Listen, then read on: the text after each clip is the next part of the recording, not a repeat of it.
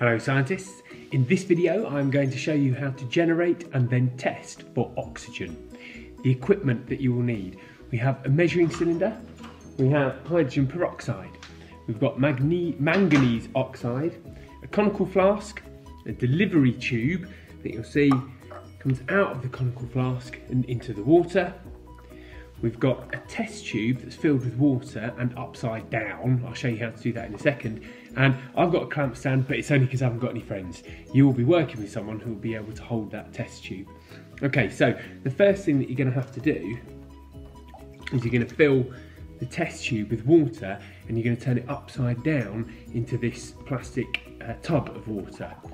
So you fill it with water from the tub, you place your thumb over the end, back into the water, and now the water will stay in the test tube. So there's no air in there at all, very, very little, a tiny bubble at the top, and it's filled with water and upside down.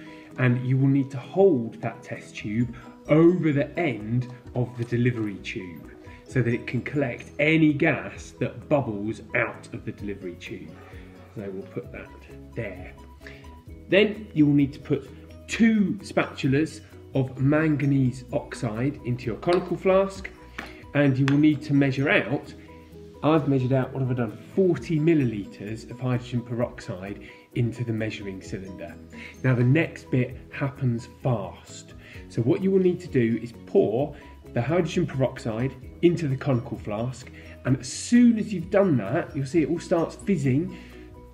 Person number 2 has got to quickly whoop the bung into the conical flask and make sure that the delivery tube is directly underneath the test tube so any gas given off can be collected. Okay, here we go. So, hydrogen peroxide into conical flask, see it fizzes quickly, and then we collect the gas. And you'll see that the test tube fills with that gas very rapidly. So in fact, all of the water has now been displaced and there's just gas in this test tube. So the next step is to try and see if the gas that's been given off is oxygen. And there is a classic test for oxygen. You need a splint that's been lit but then recently blown out. 1 moment.